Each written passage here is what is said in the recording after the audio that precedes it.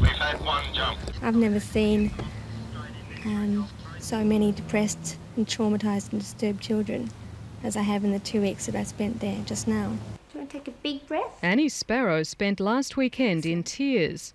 Tears shed for the hundreds of children detained at Woomera, where until just over a week ago she was employed to look after them. And tears for the wretched conditions she says she witnessed inside.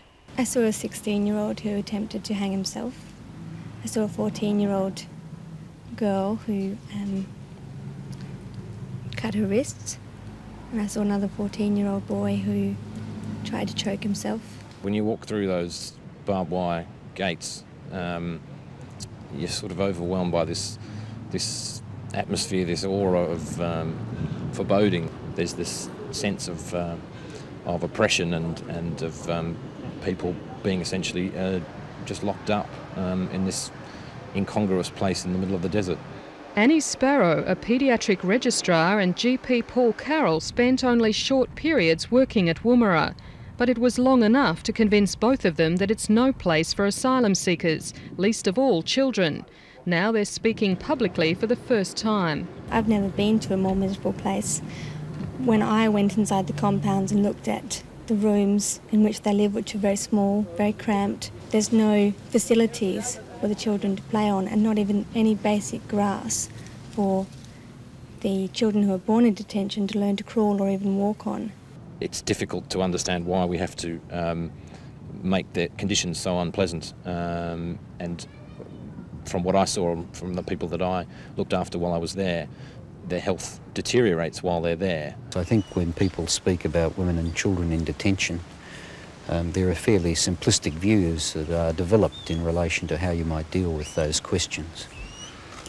None of us like to see women, and particularly children, particularly very young children, in a detention environment.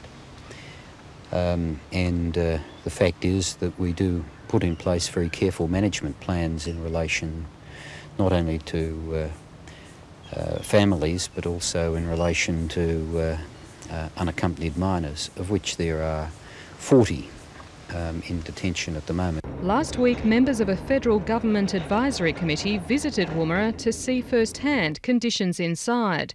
They gave the centre a tick and found that detainees have good food, plenty of clothing and air-conditioned accommodation, claims that Annie Sparrow and Paul Carroll dispute. I'm not sure how they came to those conclusions, because that certainly wasn't the conclusions I came to when I was there.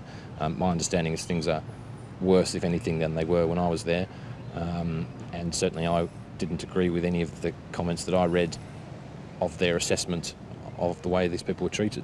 It's not until you go inside the compounds and see how they live and eat with them in the mess, as I have done, and eat their food, which I think is far from adequate, and see their quarters, which are degrading places to live in, and understand that they really have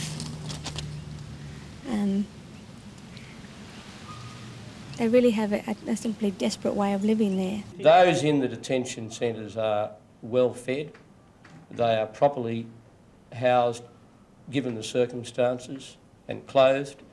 There is very high quality medical attention available to them, and in those circumstances we are clearly discharging our humanitarian obligations, and any suggestion that we are not, those suggestions are wrong. The volatile situation inside Woomera escalated even further at the weekend, with claims that as many as 370 detainees are on a hunger strike. A situation so serious that even the Red Cross, a strictly neutral and apolitical organisation, broke its usual silence to voice its concern. We have considerable concerns for the welfare of people who are clearly very vulnerable in those centres right now. We make no judgment as to the whys or the wherefores. That's not Red Cross's job. That's not our international mandate either. I thought the advertisement from the Red Cross conspicuously fell short of expressing a view on the veracity or otherwise of the policy. But there are a variety of views in the Australian community on this issue. I mean, I noted in the Australian newspaper today a former Chief Justice of the High Court of Australia very strongly supporting the government's policy. For all the distress they've witnessed at Woomera, Annie Sparrow and Paul Carroll won't rule out going back. But for now, their main concern is to correct what they say are negative misconceptions about asylum seekers in the broader community. Most of them are normal people like you and me, and just under extraordinary circumstances. I don't think that if you put a subset of Australian children inside detention, they would do as well on the whole of that as these children have done.